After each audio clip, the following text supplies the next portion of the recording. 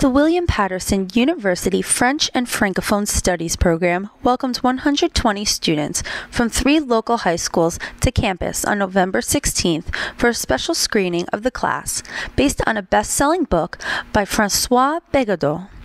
Students from Clifton High School, Kinnelon High School, and the Academy of St. Elizabeth were accompanied by their teachers, Sophie Adams, Lindsay Sinkyu, and Sylvie de Bourmont, all William Paterson alumni.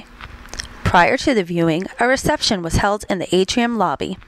Organized by the Director of French and Francophone Studies, Professor Madhuri Mukherjee, this visit was funded by a grant from the French-American Cultural Exchange Council, enabling the university to legally screen recently released films during the 4-day French Film Festival.